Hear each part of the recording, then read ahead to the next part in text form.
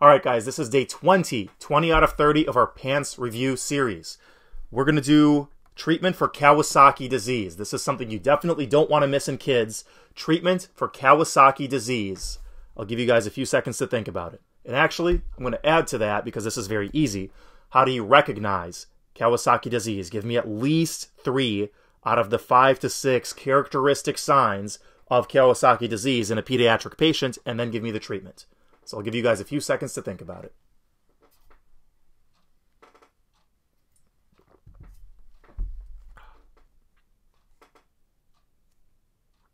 Got it? Okay. So first off, how do you recognize Kawasaki disease?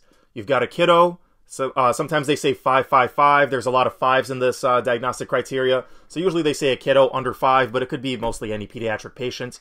Most common in people of Japanese origin, but could certainly happen to anybody. Just another one little thing to kind of make your radar go up. Is this kid Japanese? Just another tiny thing that'll make it more common. However, could be any kid of any ethnicity. So Japanese origin, 5 years old, or really any pediatric patient.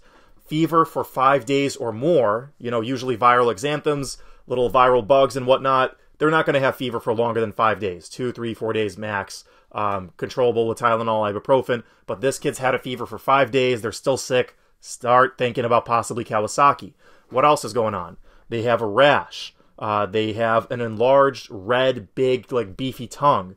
They have palms and soles are also kind of red, similar to the tongue. They're kind of swollen, kind of red. They're peeling. Also, enlarged lymph nodes, and lastly, conjunctivitis, bilateral conjunctivitis. You're thinking, okay, maybe it's pink eye, maybe it's bilateral pink eye. Okay, but oh, this kid's also got a rash? That's a little weird. That doesn't come with pink eye.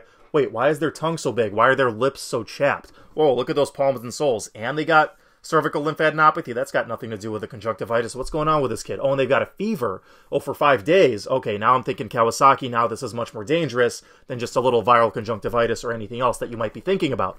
So, Kawasaki disease, do not miss it, and that is how you recognize it. Now, the original question, how do you treat it? And that is with IVIG, IV immunoglobulin, plus minus possibly aspirin, and that's an interesting one, and I always remember that studying for the PANCE, because they always say no aspirin in kids, but in this case, Kawasaki disease is so dangerous that this is a time where they would actually consider possibly using aspirin, and it is kind of effective.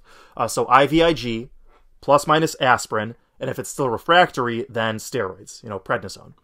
Okay, so one more time. How do you recognize Kawasaki disease in kids?